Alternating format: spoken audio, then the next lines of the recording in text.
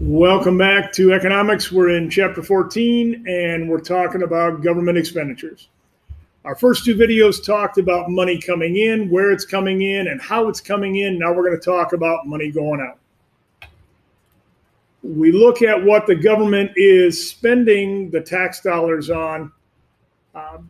We kind of break it into Mr. Clem terms. They buy either stuff, which is our first one, and that would be considered goods and services. So things like military spending on both tanks and planes and guns, or payments to the soldiers.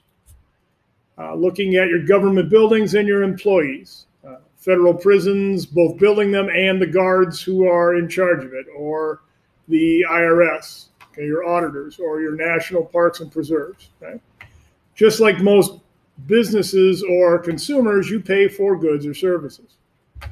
The other one is what we're calling transfer payments.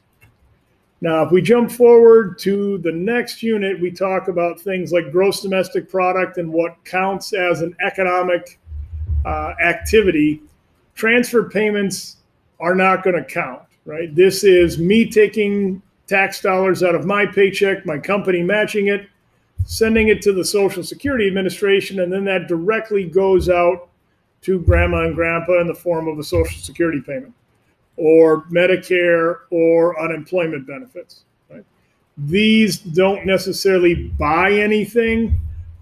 They're just money in and then out versus money coming in. The government then makes a choice and says, hey, I think we ought to go build a new B-2 bomber, whatever they got going on. When we look at where the government spends its money on, it spends it in kind of two places. We have our mandatory spending and we have our discretionary spending. If you look at it from like a personal finance view, the mandatory stuff, it's always going to show up every month or every year. Amounts may change, but it's always going to be there. Your discretionary is kind of what you choose, or like your flexible bills from an individual. As we look at it, the mandatory spending, the fixed part, is things like Social Security payments or Medicare payments or interest on our national debt. We don't have a choice in those, right? The Congress and the president, when they start looking at this, they have to spend this money. Okay, they don't get a choice as to whether they do or don't want to spend it. They have to. About 2/3 of our budget is made up of these mandatory spending items.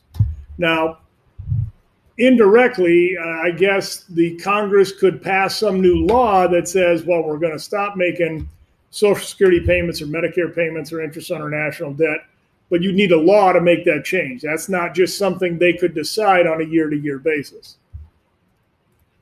1/3 of the government spending is what we're calling discretionary. Those are the things that the government gets to choose on. So if we have a $3 trillion spending budget, 2 of the $3 trillion is on stuff that they don't have a say. That $2 trillion is already spent. Government's going to talk about, hey, let's look at where we should spend this other $1 trillion. Now, the last time I checked, we were right about $5.5 trillion. So they're arguing, discussing almost $1.8 trillion of the 5.5. About 3.6 trillion already out the door, right? They don't necessarily have it saying it. That money's already gone, okay? As we're looking in the textbook, jump forward to page 412. We're going to take a look at the process on how the government puts a budget together. We looked at what they're spending their money on, goods and services transfer payment, whether it's considered mandatory or discretionary spending. Now let's go look at how they get the whole deal going. Our federal budget is a calendar year, but it's unique where it starts on October 1 and it ends on September 30th. Now, most of your regular businesses start January 1, they end December 31st, and then they start up the next year. The federal government doesn't do that. Why? I don't know. Don't have a good answer why they do it different. They just do it different. How does it start? How does our federal budget start? It starts out with the president. Right now, it is Mr. Trump. He, along with the Office of the Management and Budget, essentially his accountants, are going to look at what they think they have coming in revenue, right, taxes, both from us in payroll and corporate income taxes and Social Security, Medicare. They're then going to look at what their mandatory spending plans are, right? That's already kind of chewing up part of the revenue. Then he starts looking at, well, what kind of discretionary spending do I think is a priority to me? So Trump thinks it up, and again, we're way overly simplifying this. Trump thinks it up. He gets his accountants to crunch the numbers. He then sends it down the pipe to our Congress.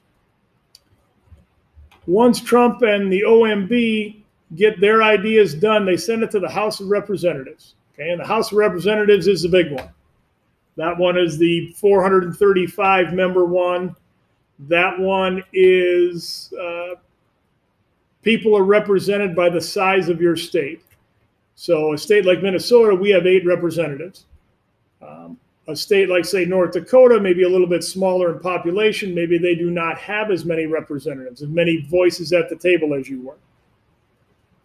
A state like, say, California or New York, more heavily populated, they would have more representatives. The House takes the discretionary spending and they're going to break it into 13 parts. 12 individual parts of different appropriations committees like Department of Defense or Department of Labor, and then one group that kind of oversees all of it, right? So they take the pie piece, they pull it into 13 parts, and they say, hey, you guys go deal with the DOD, and you guys go work at this, and you guys go work at that. And all of these little subcommittees take the plan, take the president's plan, but they also have their own opinion because they represent some states. They tweak and adjust, and they come up with we should spend this much money on this particular project, this much money on this particular project. They then turn around and glom those 12 different individual parts together, and they turn around and send it on to the Senate. Right? The Senate is the smaller one. The Senate is 100 people, 2 per state. So no one state has more say than the other state. The Senate then does the same thing. Now, they don't just sit and wait for the House. They kind of get the same appropriations year after year after year. So they kind of start planning their budget because they know what 12 subsets are going to come at them. So they kind of start planning out theirs. They then get the House plan. They lay it out and go, yeah, I agree with that. I wouldn't have done it that way. The Senate kind of puts together their own budget or their own plan for that discretionary spending. A lot of times those two are very different, right? So President starts it with the Office of Management and Budget, send it to the House, break it apart, put it back together. Send it to the Senate, break it apart, put it back together. The House and the Senate plans are often very different, so usually a joint House and Senate conference committee will sit down and look at, hey, here was the House plan, here's the Senate plan, let's make some adjustments. There's got to be some give and take because they're limited by the approximated tax revenue they got coming in or how much they're willing to borrow. So they start crunching their numbers together on, all right, here's what we think we got.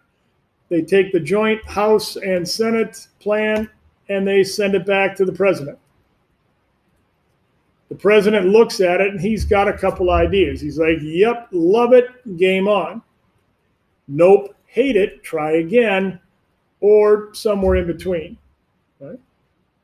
It may not look anything like what he originally thought. Right? He's looking at it from a big 10,000-foot view. I think we ought to spend